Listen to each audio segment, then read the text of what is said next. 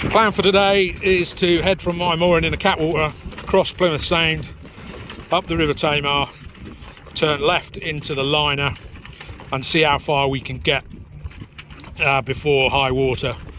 Don't want to go any further than high water because this will be all mud on a falling tide. High water today is 1:15, so from now we've got about 2 hours 20 minutes. Weather for today, there's a bit of sunshine, the wind's coming in from the east. It's a bit gustier than I was expecting, so even though it's up a bit, I'm going to go with a full rig, because as soon as I get to the River Tamar, I think there's not going to be much wind up there. We shall wait and see. Looking at Rainhead weather so far this morning, had a bit of an increase around about 7 o'clock. It's now hanging around 14 knots, and the high wind speed is about 18. Just left my mooring, and despite the fact I wanted to go head to wind and tack up, there wasn't enough to turn me straight away, so I had to back off my mooring and learn how to steer in reverse without hitting anyone else. Luckily I managed to get away with it. Heading west on a dead run.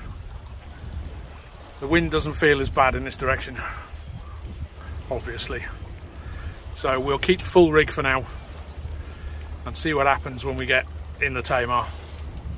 Heading out of Catwater, and despite the fact that I'm fighting the tide and my centre plate's down and we're not on a dead run, we're still making 4 knots. So we've got about 2¼ hours for high water. So we're going to try and get up the Tamar as quick as we can. So we've just entered a bit of a dead spot here, and my bottom speed has just dropped from 4 knots down to 1.2, 1.1. So I'm just hoping there's enough wind on my rig to get me into that gust there.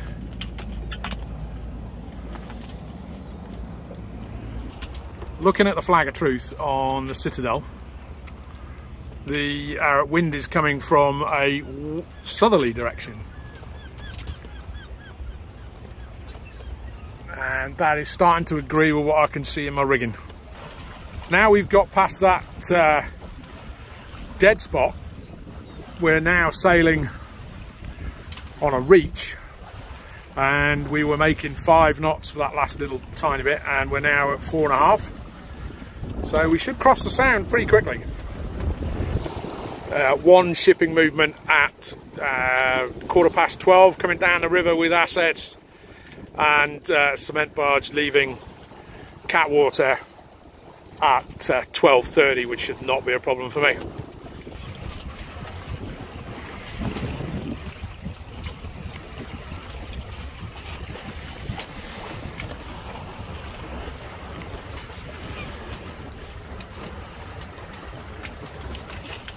Making a nice speed, just under 5 knots at the moment. Not sure how long that's going to last when I get in the lee of Drake's Island, but we shall see. Currently making my way into the River Tamar proper, through the Narrows, past Devil Point on my starboard side. And for some bizarre reason, the bottom speed has dropped to 4 knots. I thought it would be going a lot quicker than that with the tide and the wind.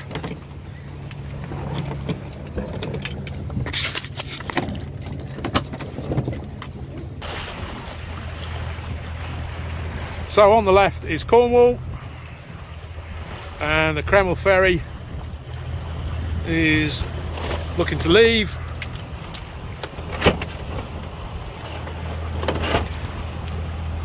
And on my right is Royal William Yard in Devon. I'm going to keep heading in this direction on a dead run so that I get myself to the other side of the river, where hopefully I'll be able to catch a bit of wind that's coming down the river over the mud flats. Plan has worked well.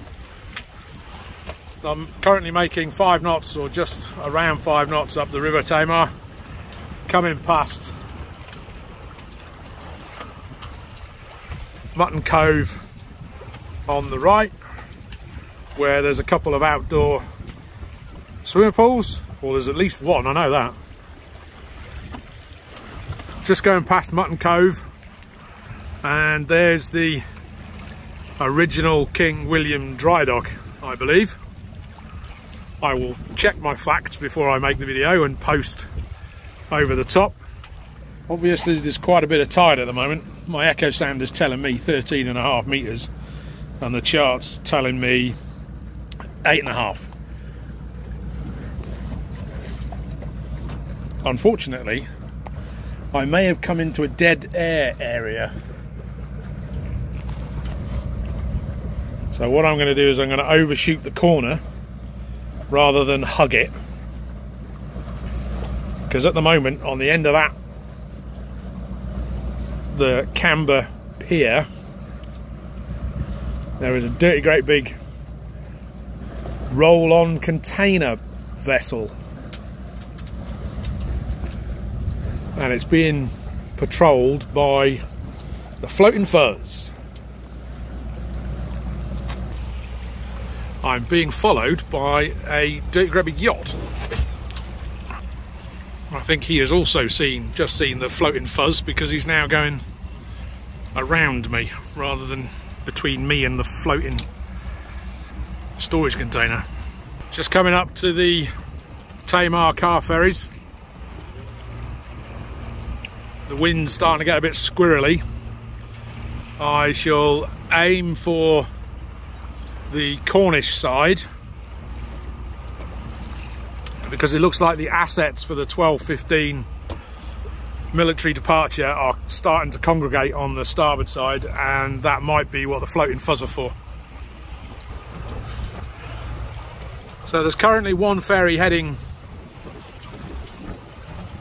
to the Devon side and one heading to the Cornish side.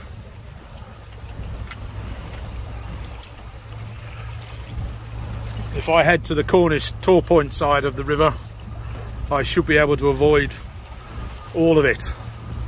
My only concern is the yacht that's currently on my port quarter. Looks like he might be trying to do the same. Oh, it's getting a bit congested in here now.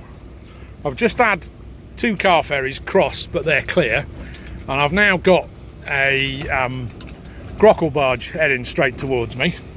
I've got the yacht that's on my port quarter, and it looks like a RIB might be coming alongside practice on the grockle barge, which means that the grockle barge can't actually move.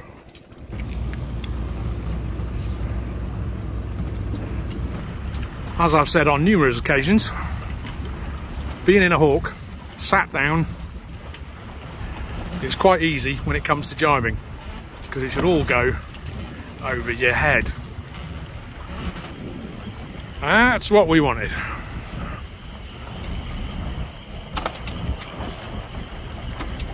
Currently going up the Hamos at 4.5 knots, and if we look at my paper chart, we're just coming up through here.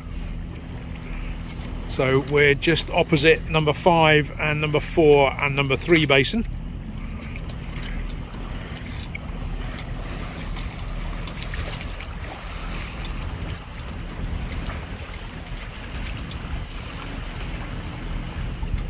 So that's all naval dockyard on the starboard side.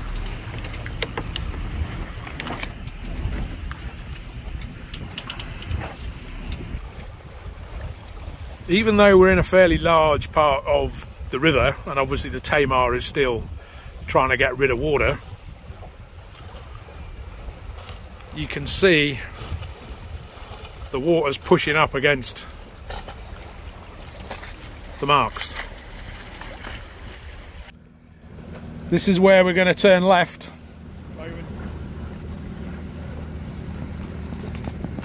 over to the right in the distance you can see the Tamar road and rail bridges, and we're turning left to go into the River Lynher. Have to use the echo sounder quite a bit, but we will try and cut over as many mud flats as possible to get us up as high as possible. It's approximately 1 hour to high water, which is a little later than I was intending to get here. Oh well, we shall have to see how it goes. The weather is hazy. There's a bit of wind. We're currently making about 4.9 knots, something like that. So it's not too bright. I don't like it too bright.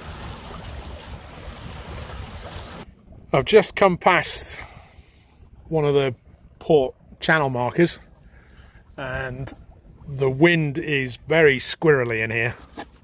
My bottom speed's dropped to less than 2.5 knots, and the wind is unsure about where it's coming from.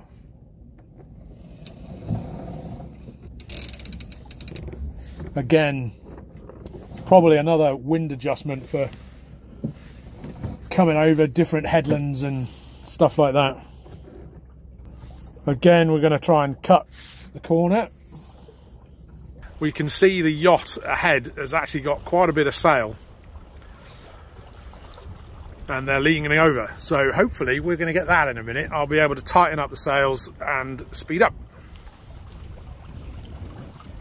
Looks like I might actually have to pay attention today. Well, that's always the case when you're trying to crawl up creeks with shallows and changes in the wind. The wind has readjusted itself and pull the sails in a bit, which is a bit hard to do with one hand because I still have to steer. Here we go. Bottom speed is just now shot up to 6 knots. Echo sounder's telling me 8 meters.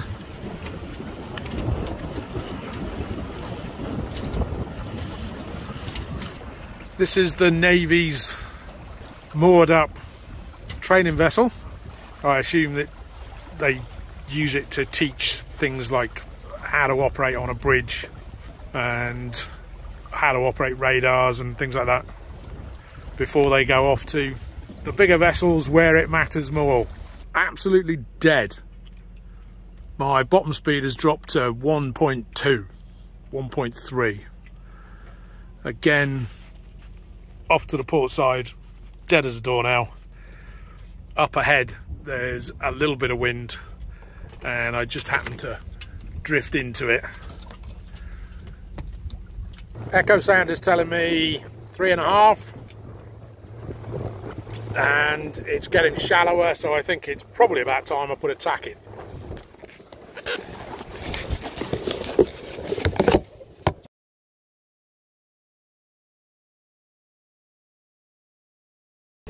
Successful tack. Water's getting deeper. It started to mist over a bit.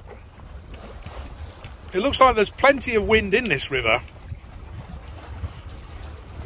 It just not going in the direction that I want it to go in. Echo sound is telling me 4.3 knots. What is up with me today? 4.3 meters. Echo sound is telling me 4.3 meters, and not, as I keep trying to say, knots. As we can see from the chart, the deeper water channel is not that large. So at the moment my echo sound is telling me 2.5, and I really should put another tack in. So here we go.